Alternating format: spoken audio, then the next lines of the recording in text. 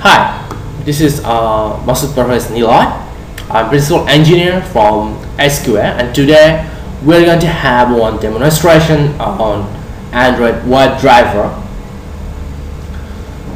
We'll know how it works and how we can use it in our testing or implementation.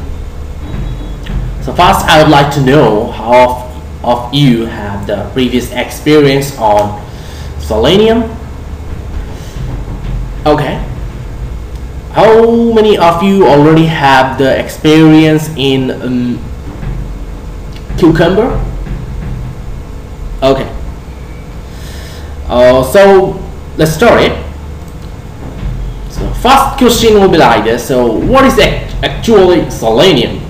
Selenium is a suite of tools to automate web application testing across many platforms. Selenium runs in many browsers and operating systems. The other most important thing of Selenium is it's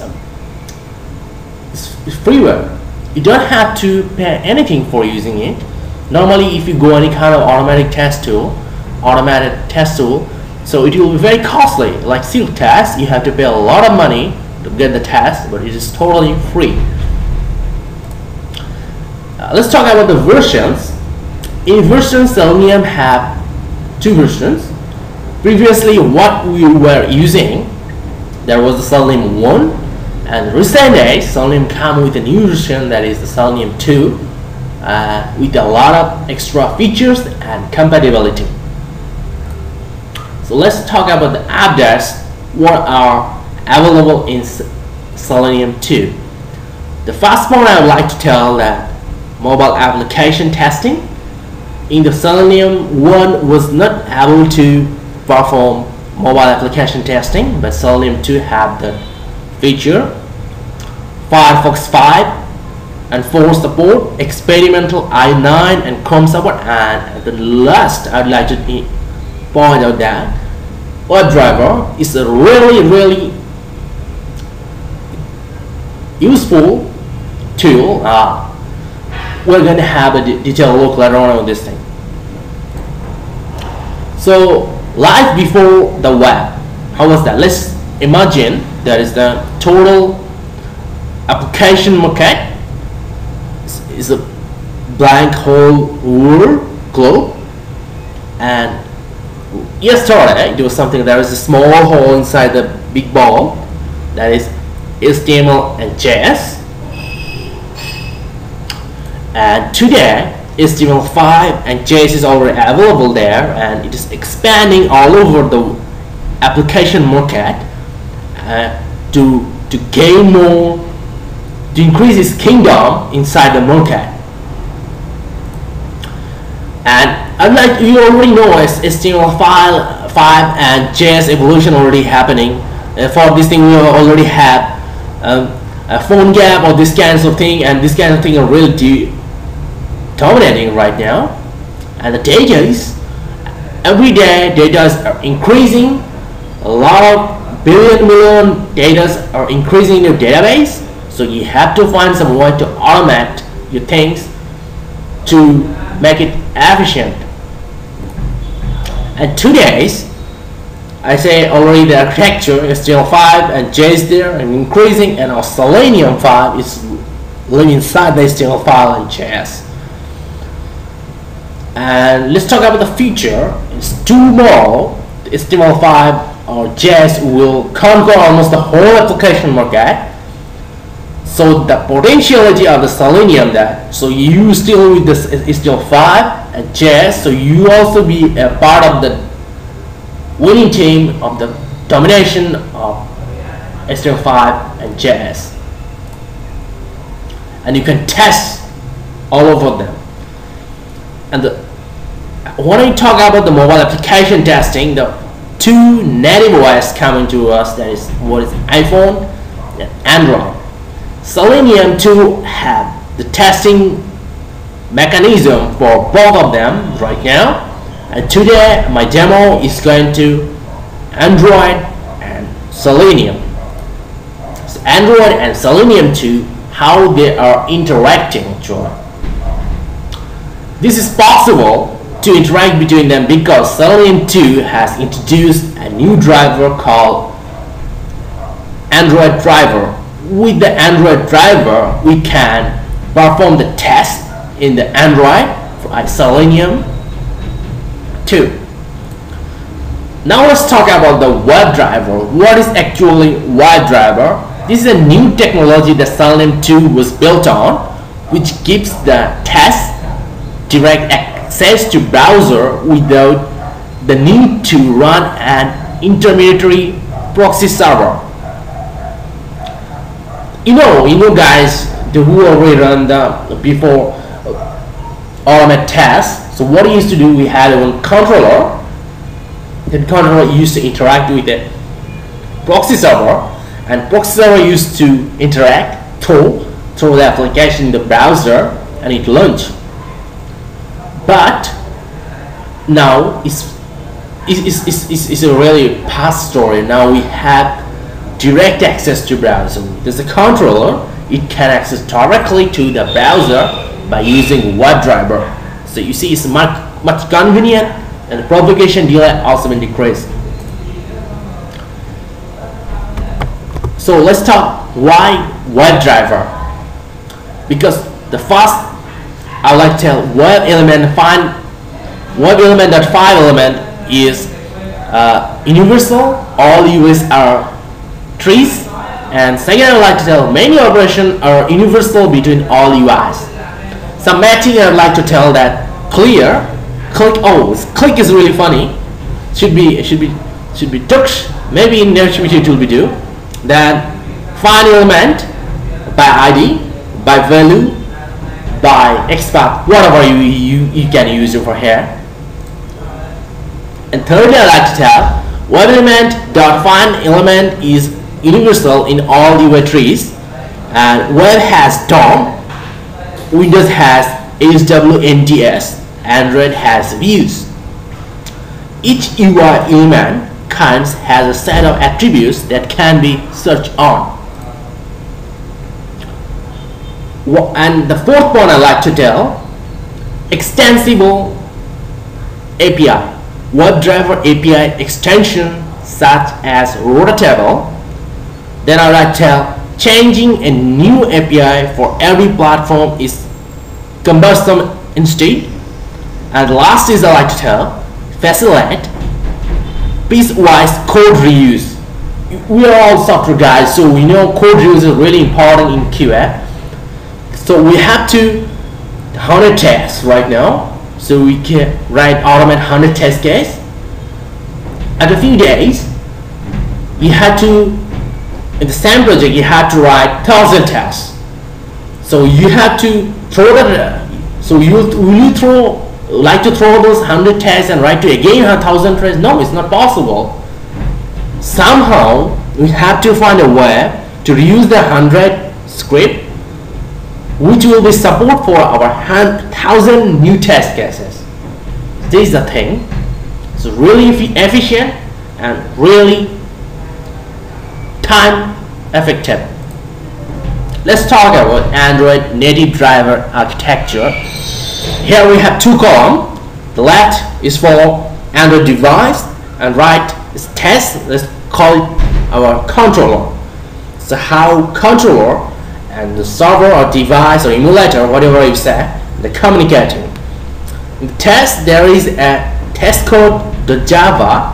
It's directly interacting with the Android driver Java. It has one component, remote web driver client Java. This is the interacting party of this controller, and the same thing are also built on inside the device server or emulator. There is Android driver Java, and it also have the another component, remote web driver server Java, but it's server and one's client. So these two communicate with each other by HTTP or JSON protocol, and when it receives something from the remote web driver client to server, then it communicate with the actual application.jar, and for this thing we pass one framework to make the connection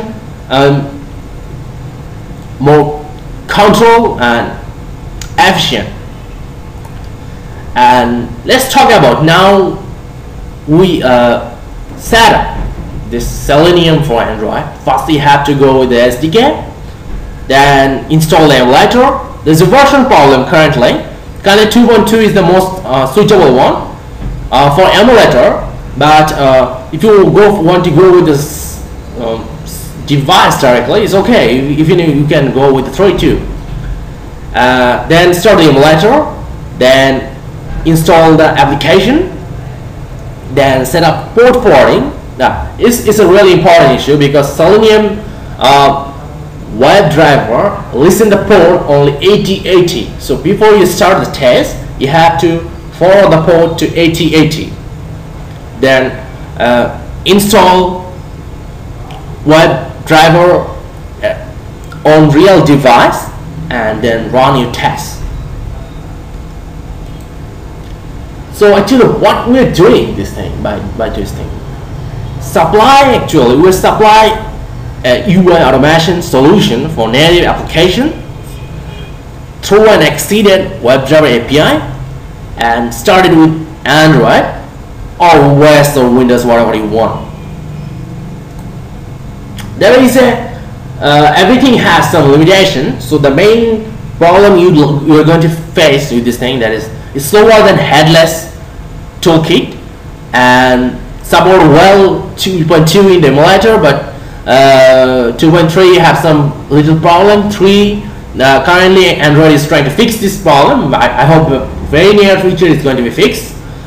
And but the device is okay. All version doesn't make any problem.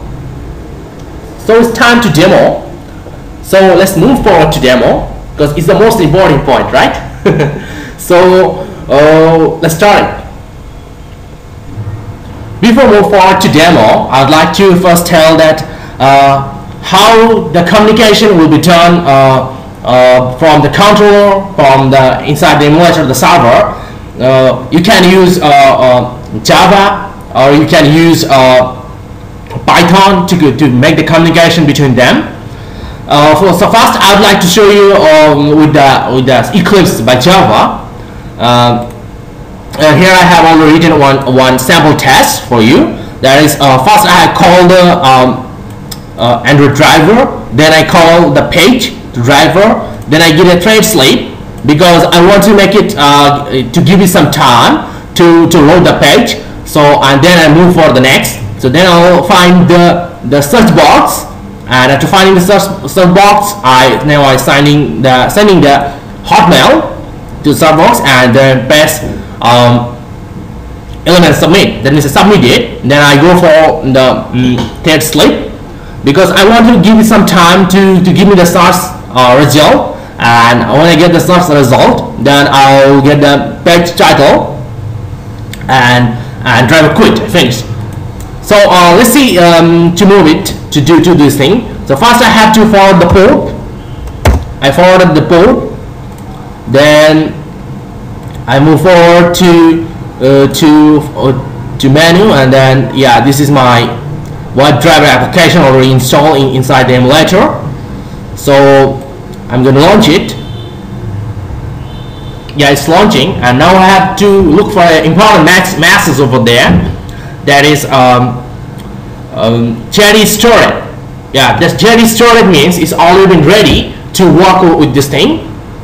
So now I'm able to run the test in the emulator with our driver. So I'm going to run it. Yes.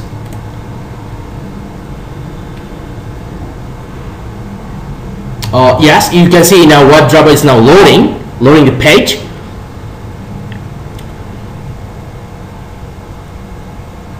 Okay. Yes, it's already, the Google page has been loaded over there. Now the next step, you will select the search box. So let's see. It takes a little time because the emulator is, yes, you can see it's already been selected.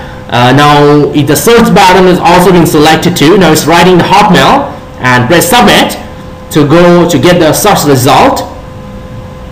The page is loading again in WebDriver in orange bar. Yes, the search result are already been viewed over there, and yeah, my test has been completed, and you can see the green bar runs one by one, no error, no failure, and the test has been successfully finished.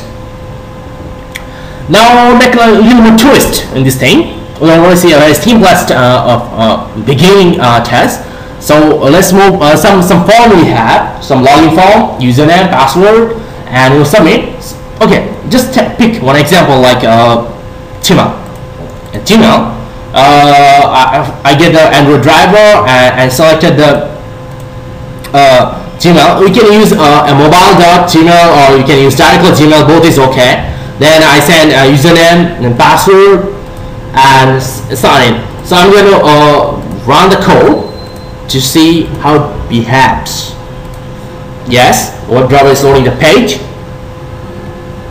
Yeah, Gmail has been loaded over there. Now we selected the username, send the username now. You can see the box. Now it's shift to password field and type the password again. And now you go to sign in, it will submit. Yes, it has been submitted too. So you know Gmail have some takes some time to load in your browser. So that's the thing that propagation time is taking now.